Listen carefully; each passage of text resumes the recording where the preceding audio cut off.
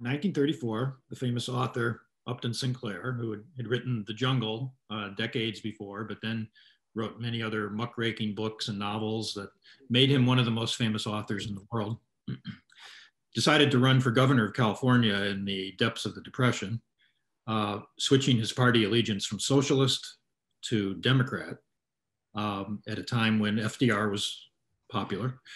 And lo and behold, he inspired one of the greatest mass movements in the history of the country, called End Poverty in California, or EPIC.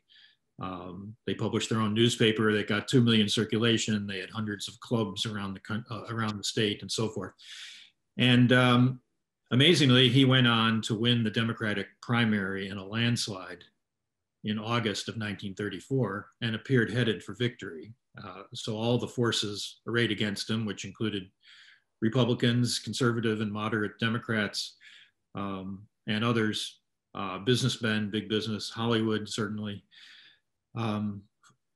formed together to defeat him at all costs. And of course, my book goes into all this at great length, all the many wild schemes to defeat him.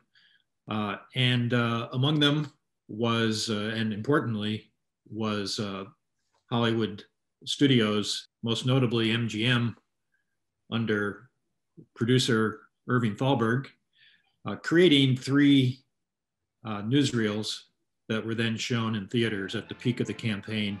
And of course, at that time, newsreels and film in general was tremendously popular, and people went and were tremendously affected by these movie shorts and newsreels that they saw.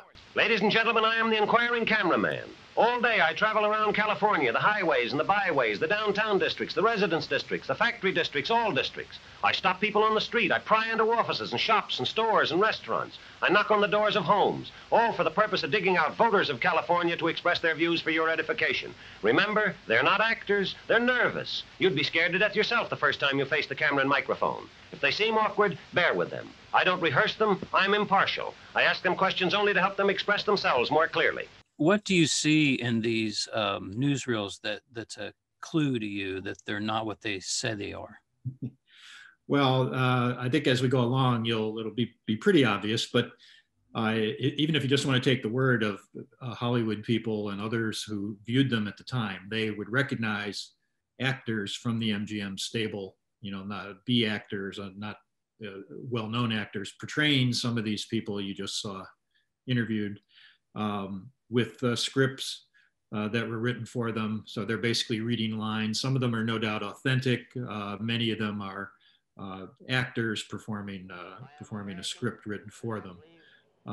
And people at the time would howl, and just, Sinclair supporters would kind of laugh about it, and maybe not realizing the impact these newsreels would have on the average voter, which was indeed considerable.